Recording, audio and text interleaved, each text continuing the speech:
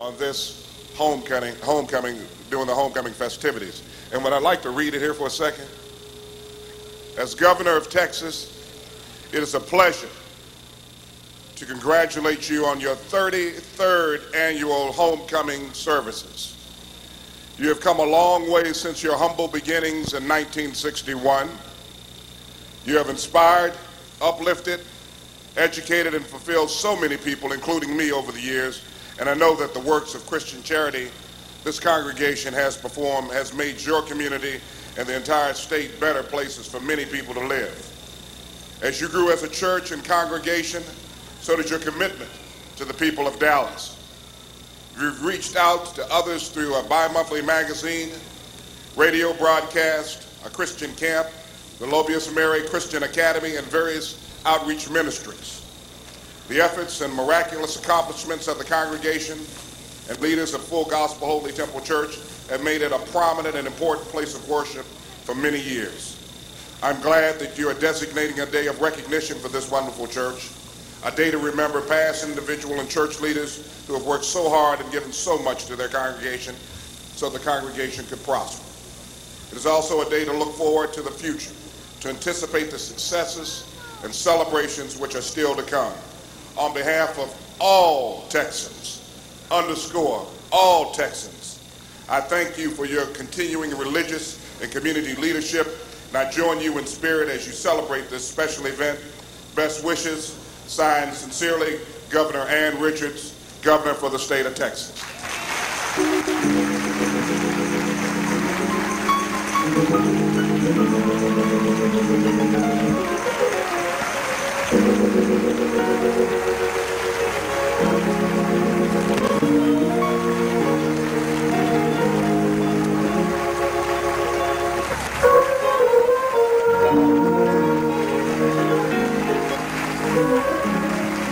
Praise the Lord.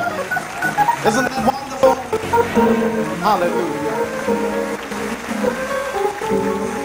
God bless you. You may be seated. We certainly want to thank Senator West for coming over and giving us that proclamation. Say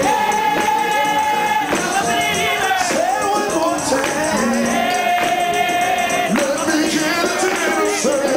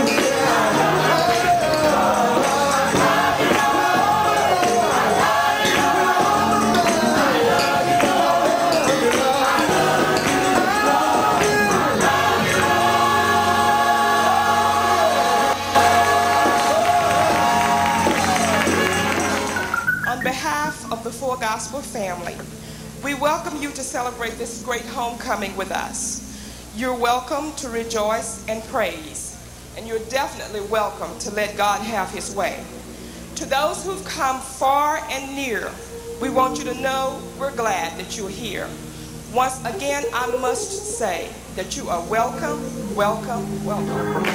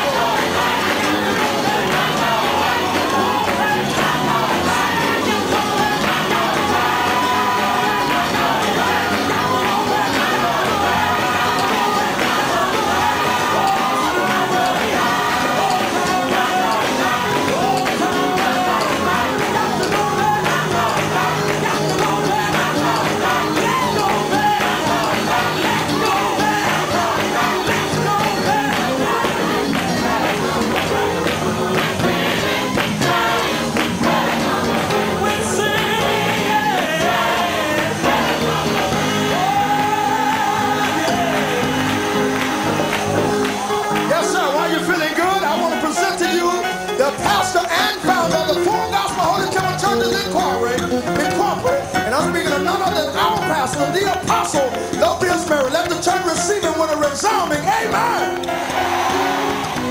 Greetings to my many friends in Rewound. We have to come again by the means of radio, bringing another message of Jesus Christ, the master of all mankind, letting you know that Jesus Christ is the same yesterday, today, and forever.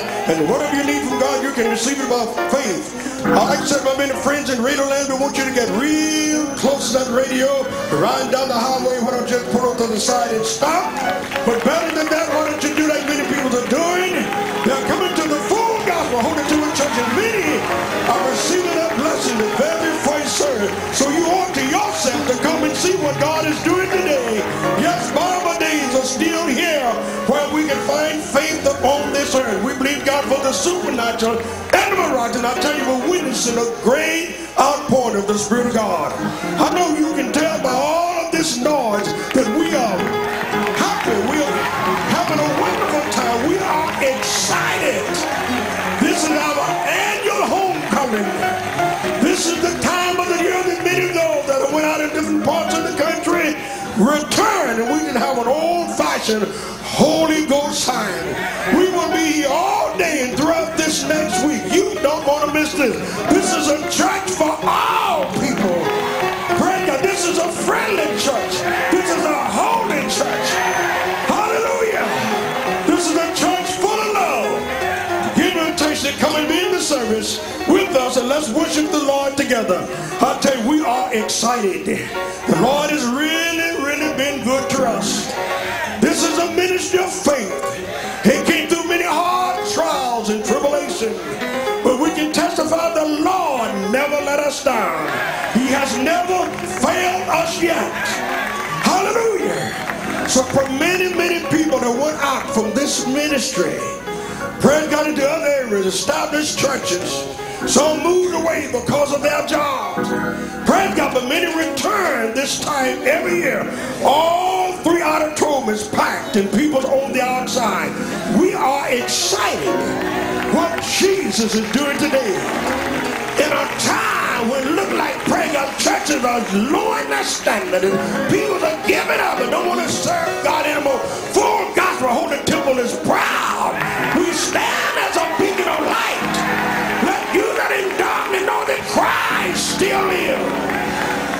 Christ is still alive. God still works miracles. God still saves. God still changes lives. God still heals the sick. Hallelujah. We are excited. We're going to have a time this week. Pray we'll be sharing testimonies and fellowship and just having a good time. Listen, you out in Radio Land think you're having a good time. Some of you are suffering from a hangover from last night. Listen, you don't know what good fun is until you get saved, sanctified, and filled with the Holy Ghost. Hallelujah. Listen, we're excited. You can live holy. You can dress nice and look good and still be holy, sanctified and filled with the Holy Ghost. You believe it? Say amen. So come on over and enjoy the Lord with us. We'll be having service all day today. And throughout this next week, because tomorrow night we'll be downtown, but Tuesday night we'll be back. Doctor, we got some of the greatest preachers that ever lived. I believe it, amen. They love God, walks and talk with God, believing, preaching the gospel of deliverance, watching God confirm it with signs, miracles, and wonders. And what I like about it, you can look at them and tell that their lives has been changed. See, there's a lot of people testifying that they've been delivered, but you can't tell the difference. I believe you can tell the difference between a new car and an old car. Amen? And Paul said, if any man be in Christ, he is a new creature. All things are passed away and all things become new. I'm a firm believer. And I have some witnesses. When God changed you, you're a new individual. You have a new outlook on life. This is what many of you are looking for. You're looking for that change. That's something that can change your life. That's something that can deliver you and give you joy and peace and happiness. I want you to know you'll find it over in the Holy Ghost. We're just having a time here. Listen, it's a beautiful thing to come together and enjoy the Lord. So, A lot of people said, I feel sorry for you holiness folks. You don't have anything to do. That's what you think. We have plenty to do. Hallelujah. So what do? We go to church, shout, dance and praise the Lord, talk in tongues, and listen to the word of God. Hallelujah. So it ain't no fun in that. Well, if it ain't no fun in this, ain't no fun in going to the football game. Hallelujah. See, while you going down, praise God, worshiping a false something, we got a true and a living God. See, I know what it means to be saved. I know what it means to be delivered from our hang-up and all our walls and all our discussions. Hallelujah. God to come in and give you a new life. I know what it means to be healed by the power of God. When it look like man can't do anything for you, then God steps in. This is the God that we're serving. This is the God we're going to be worshiping this week. And we're giving them an invitation to come out and be with us. Listen, beloved. I feel the men of you on the side of my voice. Some of you laying flat on your back. Some of you discouraged. You don't know what to do. Maybe your family's turned their back on you. But I want you to know there's someone that cares. His name is Jesus. I don't care what you have done and how long you've practiced. Jesus loves you. Now, he may not love what you're doing, but Jesus loves you. And Jesus stands ready to help you. Now, this is what this ministry is all about. Amen? We're not just preaching and taking people's money. I don't believe in taking people's money. Bring up the money that God blesses the church. I believe in putting it to good use.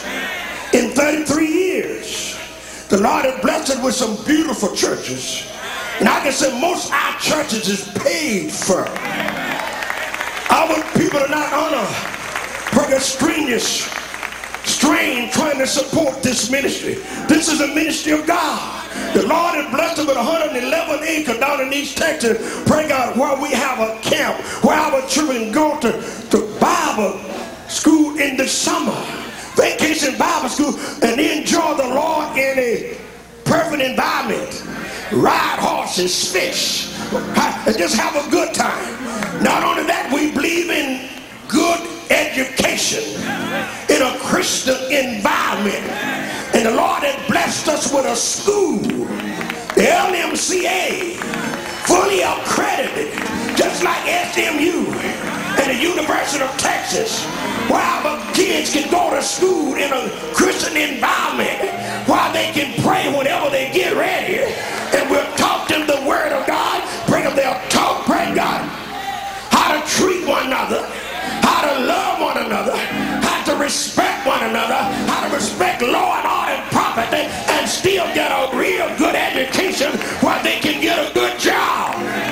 And some of our students, some of the greatest universities across this nation, amen, they came from full gospel holy temple.